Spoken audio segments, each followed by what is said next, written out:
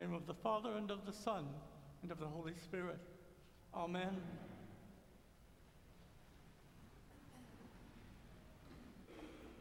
We've been having readings from the book of Job for the past several Sundays. Job, that book in the Old Testament in which Job probably represents the Old Testament image of Christ. And we'll talk a little bit about that later. But as I was reading over these passages, one of the old gospel hymns came to mind. In the sweet by and by, we shall understand it better by and by. We shall understand it better by and by. In the morning when the sun is risen, and the saints of God are gathered home, we shall tell the story of how we've overcome. We shall tell the story of how we've overcome, and we'll understand it better by and by. What's he talking about? Understand what? Of course, in the book of Job, the one thing we want to try to understand is why suffering, and why especially for good people. Why do bad things happen to good people? And Job knows that he's good. He's followed every letter of the law. Even God acknowledges that in the story. Just take a look at my servant Job down there. And of course, the story of Job has the idea of God meets with Satan and gives Satan permission to inflict everything he can on Job, but do not take his life. And just see how Job holds up with all of the suffering. And you know, I got to thinking, in my life, there have been times in which I've been like Job. I want to know why. And there have been times in your life, I'm sure, in which God has seemed distant. I look to the right, you're not there. I look to the left, you're not there. Everywhere I turn, you're not there. You ever felt that way? Have you ever had experiences kind of that way? Most of us being human have. We have. And I want us to focus on how Jesus dealt with it. Number one, Jesus prayed to know what God's will was. Remember in the Garden of Gethsemane? Before his trial and crucifixion? Lord, if it be possible, let this cup of suffering pass from me. But not my will, but what? Yours be done. How often are we able to pray that in the midst of suffering? I think we're more like Job, and we want to be justified. We want to know why. We want to know why. Of course, Job has confidence that ultimately he will see God and God will hear his case. And at the last I know that he shall stand, and I shall stand before him, and I shall know, and I shall hear from him as a friend and not a stranger. It's toward the end of Job, not where we are right now in our story and our readings. How do we contrast that and Jesus' words hanging on the cross, where he quotes Psalm 22, my God, why hast thou forsaken me?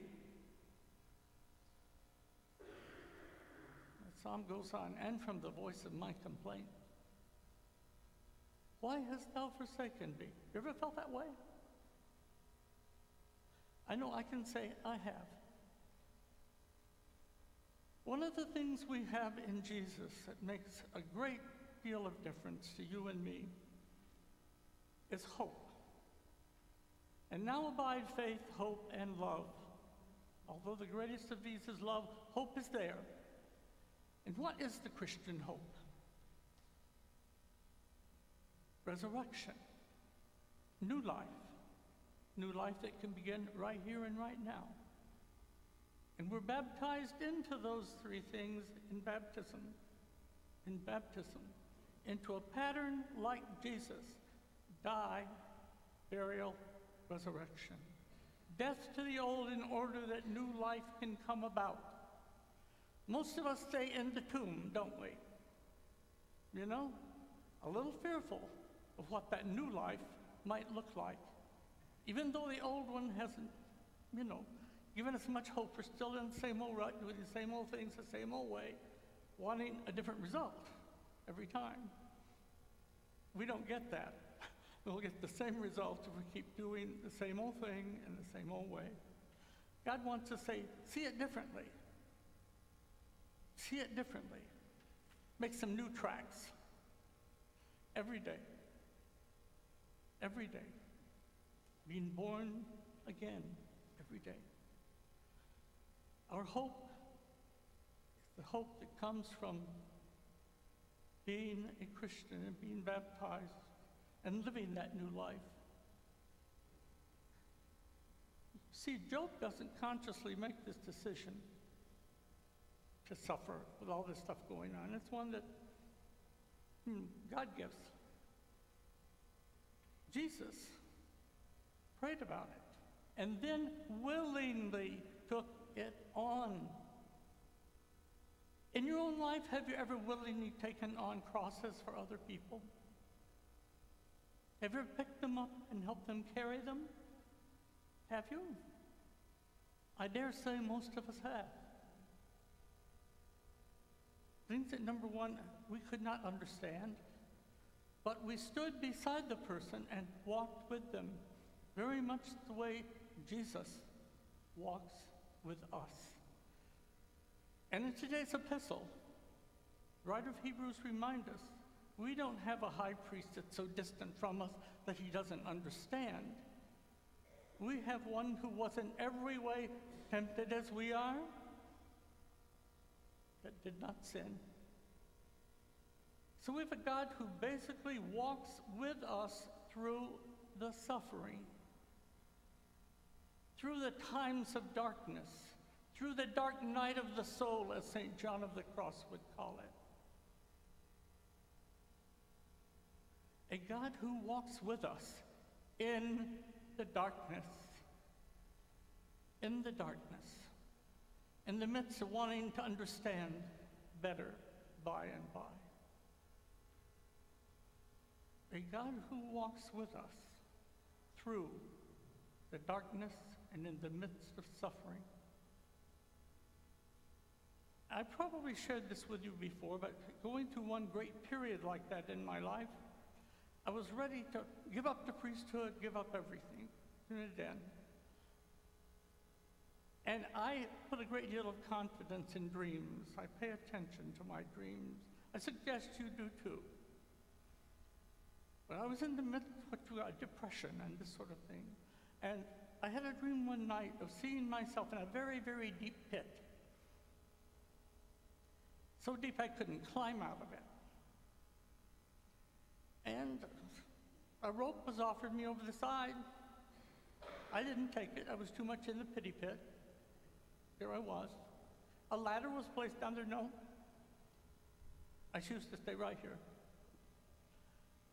I was sitting on a large rock, and there was another large rock down at the sort of end of the pit. And I happened to look at the figure sitting on the rock and doing just like I was, sitting just like this, head down. And I raised my head and my eyes and looking. Hey, he's with me. He's doing the same thing I am. The figure was Christ. The figure was Jesus. And he was there with me. Powerful dream. It helped pull me out of that depression. Help me to remember that in the darkness, when we don't understand why, the answer we get is Jesus. I'm with you in the midst of this, and you will understand it better by and by. But right now, I'm with you, and I'm walking beside you. and I'm upholding you and supporting you. We often forget that, don't we? Every Sunday I need the reminder, the Eucharist in which God feeds me and gives me strength to get through the pain, the suffering, the darkness.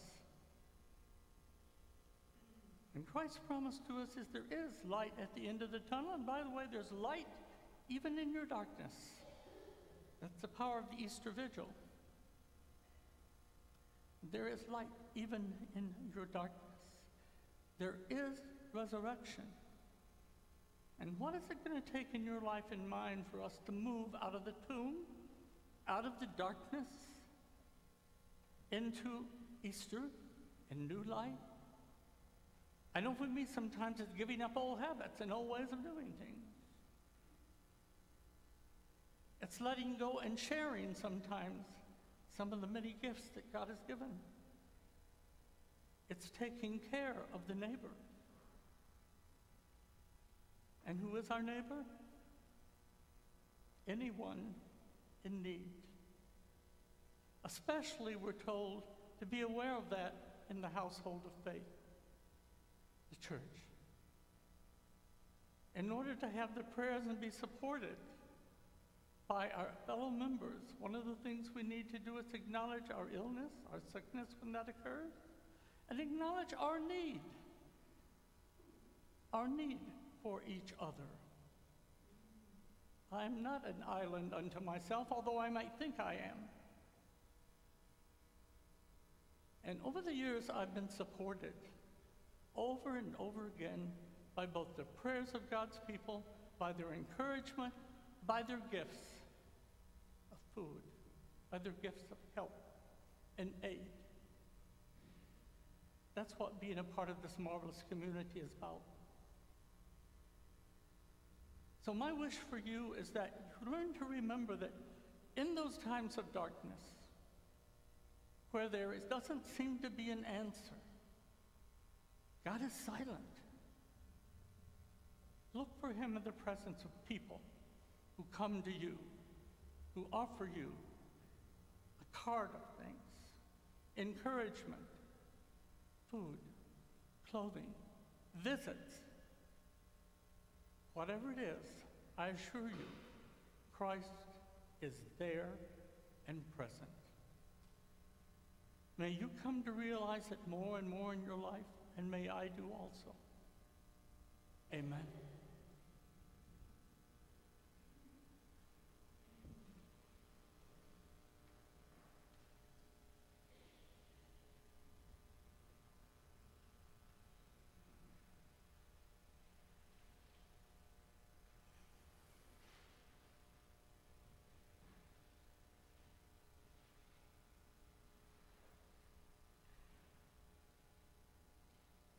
Standing as we are able, let us affirm our faith using the words of the Nicene Creed.